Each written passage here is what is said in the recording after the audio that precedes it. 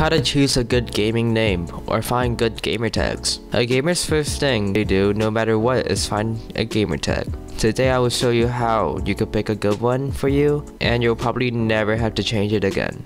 There are main ideas I want to cover, like how to be creative with names, simple names, and how to find a good gamer tag that fits you. Most gamers use their gamer tags because they want to hide their identity or have something that looks cool. One way you can make your gamer tag to stand out is if you just put your name in it. For example, if your name's Joe and you're funny, use Joester as an example, or something like that. That was really bad of me, but or you can use your last name. For example, my last name is actually Mai, so my gamer tag is Maigaming, which is also my channel. Also, keep all gamer tags shorter than like 12 letters, because in some games they restrict the amount of letters you can have in your name. Plus, no one wants to read all that, and if you don't want to include your name, that's totally fine, because the next way you can build a good gamer tag is by keeping it simple, by picking something that is like one word and getting creative with it. For example, CypherPK said his name came from psychopathic, but he changed up the spelling and added PK at the end. An example would be celery. You can just replace the C with an S and boom,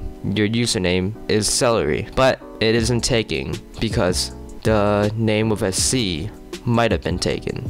Just don't add numbers to these simple gamer tags because that kind of ruins the clean look of it, especially if you have a rare name. Another way is to think about something in game. For example, if you're looking for a Fortnite gamer tag, OG_sweat_69 would not be a bad idea, because it kind of relates to Fortnite and it's kind of funny. Now, if you still have no clue on what you want your gamer tag to be, look for one of those gamer tag generators or lists and build off them.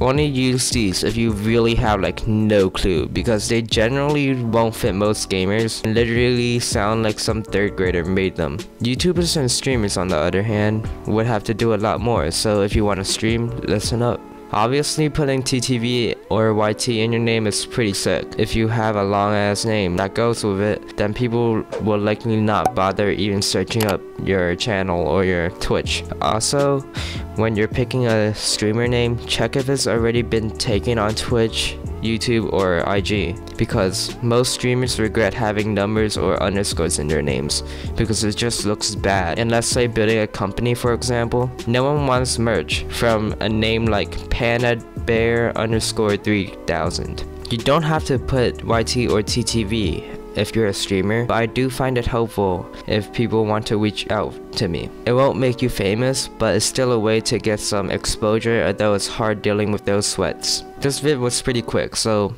if you made it here, thanks for watching, and let's have a discussion about this in the comments below.